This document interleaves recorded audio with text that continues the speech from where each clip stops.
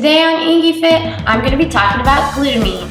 But before I go into the health benefits, I want to point out two types that are available. To clarify the differences, there's L-Glutamine, which is made naturally from plants, and then there's regular glutamine, which is synthetically made. So there's a couple different forms. Some of the most common ones are loose powder and the pills or capsules. The capsules are awesome. They're super convenient. You can throw them in your gym bag to take right after your workout.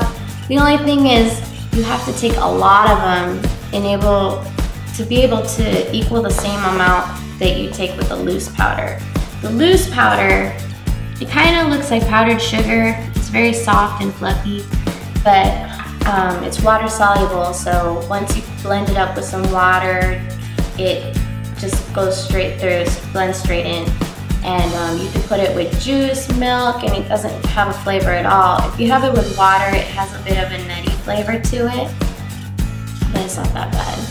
But yes, after a workout is almost vital because your muscles start breaking down, and glutamine helps rebuild your muscles so that they're stronger and they can build larger. And then the recovery process is so much faster. You don't feel as sore and tired the next day as you would have if you hadn't taken it.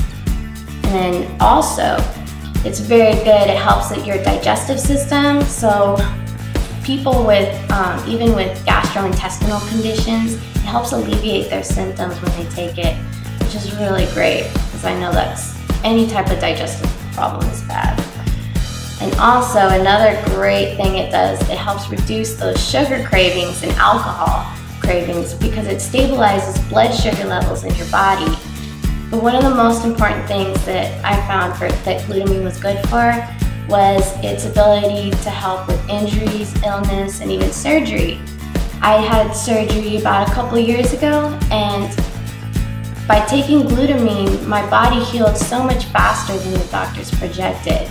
So it's very important to take glutamine when you have a serious illness or injury. The dosage can vary from 5 to 20 grams per day. I take 15 grams and I divide it into 3 servings of 5 grams per day.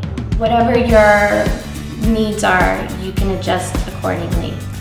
But no matter what, make sure that any type of nutritional supplement you take, you contact a professional to get their feedback.